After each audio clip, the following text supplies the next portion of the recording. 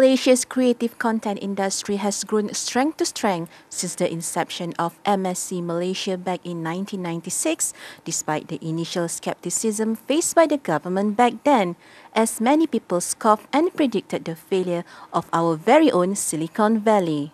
MSC Malaysia is a national initiative spearheaded by the Malaysian government to promote both the national ICT industry and provide a testbed for the global ICT sector.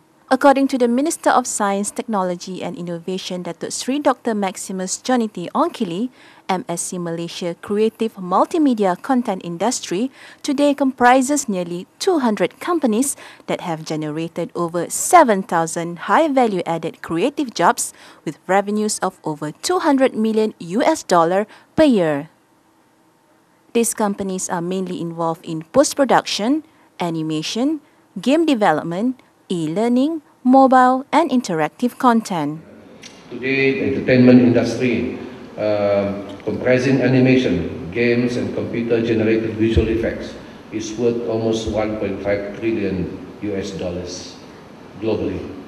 Malaysia intends to be a significant player in this market because we believe that we can be a meaningful and substantive contributor via creating content for the world.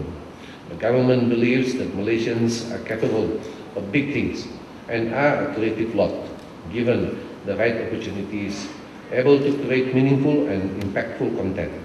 The minister said this in his speech before officiating the MSC Malaysia Creative Digital Content Conference in Kuala Lumpur on Tuesday. Also present at the event was Datuk Badli Sham Ghazali, the CEO of Multimedia Development Corporation (MDEC), which organized the conference. The three-day event, which began on Monday, was aimed at providing a platform for the exchange of insights and expertise among the local and international creative industry insiders, as well as to highlight Malaysia as a strategic location for talent recruitment, outsourcing, and engaging co-production partners. Attended by nearly 500 delegates and speakers, including international experts such as John Stevenson, the director of Kung Fu Panda, and Eric Rollman, president of Marvel Animation, among others, the event focused on 4 key areas, namely digital arts, games, visual effects, and emerging media.